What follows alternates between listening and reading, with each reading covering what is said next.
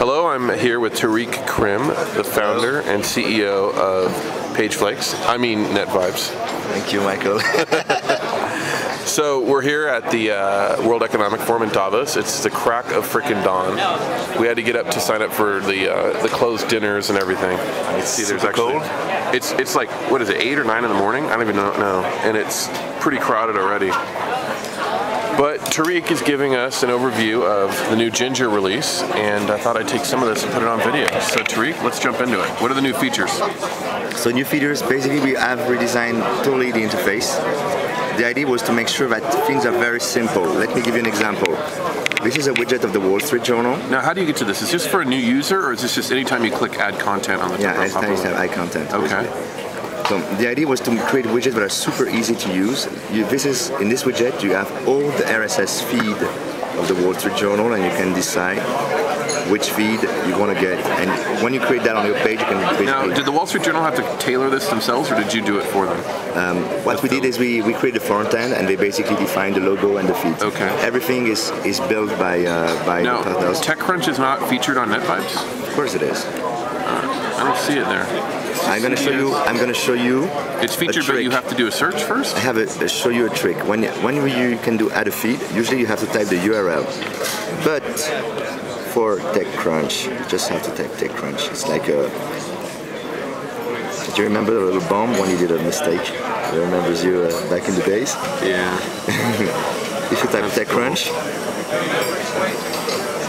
You're the only one who has this. You have like a short link. Why are there two options there? There's only two. So now, let me click and check what's going on. Oh, your feed is not working. Oh, that's nice. Yeah, where is it?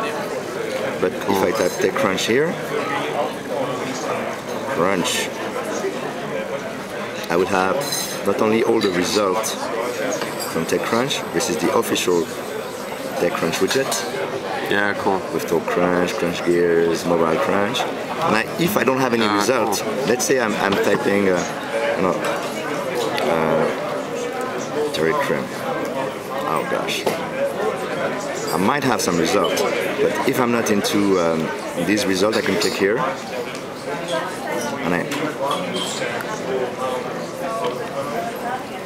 And I'm going to be able to get all information all over from blogs, from image, and from video. All right, so other than this new top area to add... The new thing is that we have now, everyone has a public page, a universe. Basically, anyone can create his own public page, and if anything that is on, you can put like, aggregate all your different online profiles. Let me show you. If I go to the content, and now if I browse the categories, I can go like, we have it called it yet, Pimp My Universe.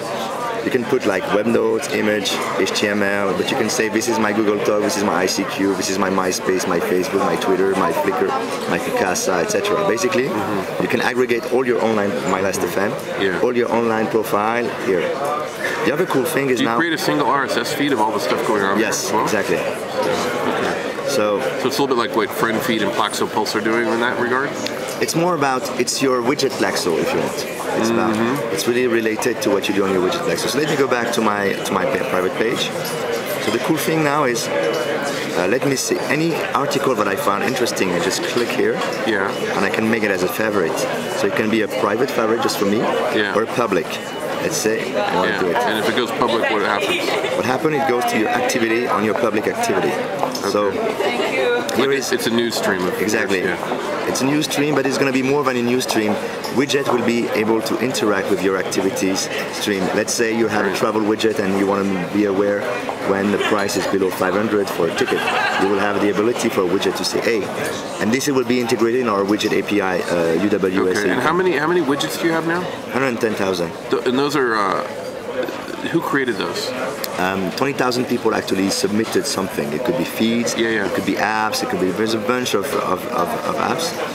And the cool thing now is anything is social very easily. And I want to show you something that no one has seen yet.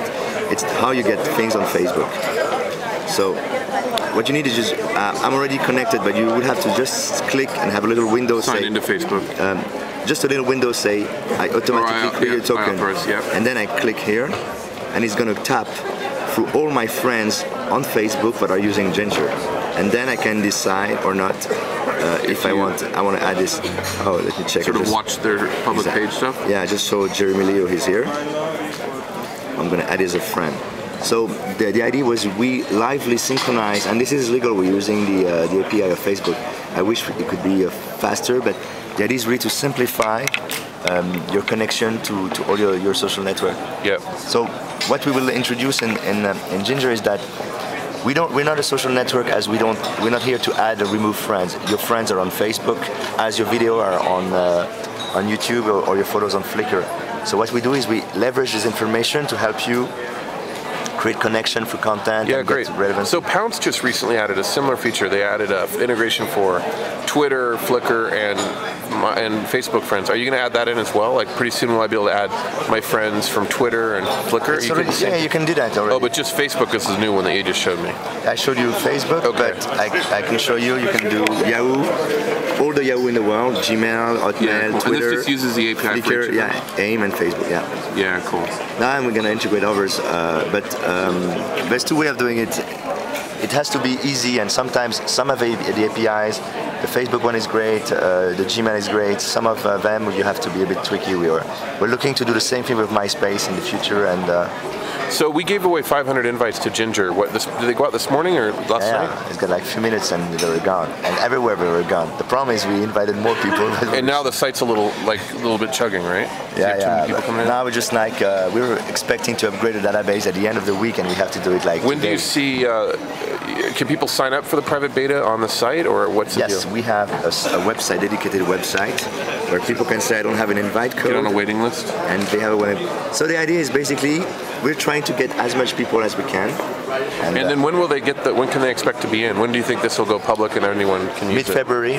The thing is that a lot of people have been helping us in the feedback, because at some point we want to do something people are pleased with, and a bunch of people said this feature is useless. I would love to have that. We want to do that. So at some point the team is very reactive, and we hope that in the next 3 weeks the product will be tuned to basically what the user wants.